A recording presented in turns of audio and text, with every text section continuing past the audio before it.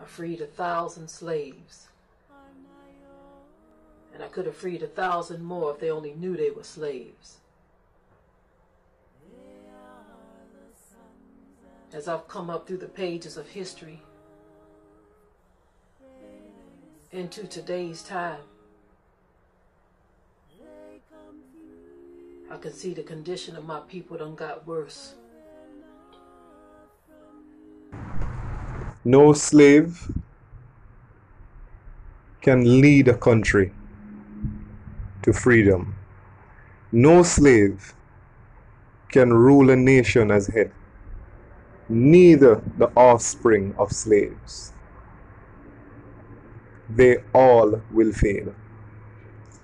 If you don't know freedom, how can you direct one to freedom?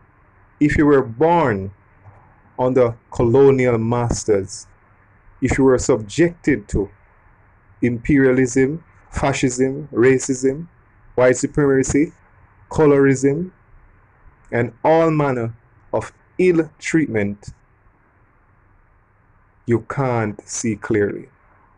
So to separate yourselves from mental slavery, you have to free your mind.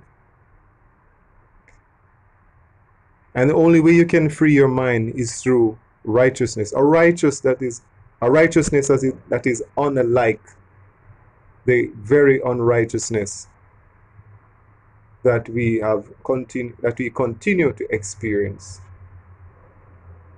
It is an ugly thing to see that we have reached to a point wherein we can't even build a house on the land without having to notify anybody. All our forefathers participate in the great rebellion against the British monarch, the Union Jack. Yeah man, the same duppy we used to write people. Because they have greatly distressed our people to a point that they were highly oppressed. They were all capitalists, and they have profited from our sweat, our blood, and our tears. They are the great beneficiaries of our suffering. To this day, we have not truly understood what reparation means. I see Cliff Hughes from Nationwide wants to paint the picture of receiving payments as reparations.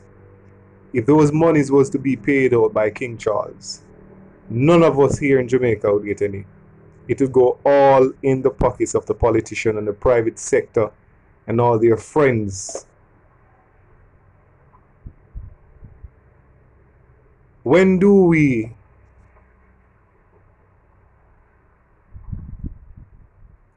reach to a point where we are considered to be squatters? This land does not belong to no Jamaican. The land Jamaica does not belong to the British monarch. It belonged to who we call the Arawaks, the Tainos, the Index, the Aztecs, the Mayans. Those are the true inheritors for this land. If you look at the globe itself, there are three major parts. You have the western part that goes up to Northern America and Southern America. Right? In the middle section you have Africa, and you have Australia go down there, so and go straight up to the top, we have Iceland and place there. If you go to the far east, you have a place like Asia going up. And going straight down, you have the regions of India, etc., etc. So the world was parted into three pieces. Three. Right? And the races stayed within their lands until the plunderers and so-called explorers decided that they are going to invade every nation upon the face of the earth under the name Vikings. Those are the same persons that our forefathers before, civilization was considered a proper way of living. Helped because the Moors invaded Spain and made it a civilized nation. Europe also, Greece, Rome, a lot of countries, the Moors entered those lands centuries ago before they even considered to do actually write or to build houses or how to carve a stone. So we know who were the builders. We never refused none of the stones.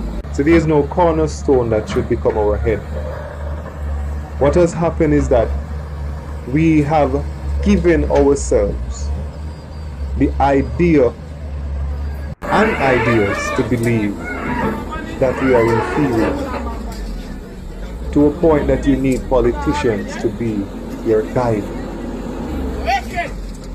You have to wake up out of that belief system. No politician will help. They are all lodge members. They are all Freemasons. They are all under oaths. And they cannot break these oaths to save you and I. They won't, because Satan is their leader. The father of lies will not give them permission to rescue you and I. You have to make war with the kingdom of darkness in order to have light within your domain. You cannot friend them or choose them to be your friend. Darkness and light have no dealings nor company. And it's a very sad state to see people still believe that JLP and PMP or wheresoever in the world they can get help. But Marcus Garvey wisely stated, any leadership that teaches you to depend upon another race, is a leadership that will enslave you. I am just giving the country around 8 years to 9 years before Asians, Syrians, they start going to the House of Parliament and get seats as MPs, as councillors. Yeah man, just go and watch man. You see those new roads from Orchard go straight back up to Kingston. You see those so-called wastelands unoccupied that go straight into money, go straight up. Yeah man, you're going to see skyscrapers and all manner of Chinese communities on those hills. Remember you hear it on Chop Chop Pre-TV first. Just remember that. Watch my words come to pass. I will always be here on YouTube to open the light for you. Because prophetically speaking it into being, you can't stop it. Because hear what? You refuse to stop your own from oppressing you. You refuse to stop supporting tyrants who disguise themselves as politicians. You refuse to stop supporting lodge members, Freemasons who disguise themselves as councillors, as member of parliament. These men are all under oaths. There's no help coming our way. Only we can help ourselves. We have to come together.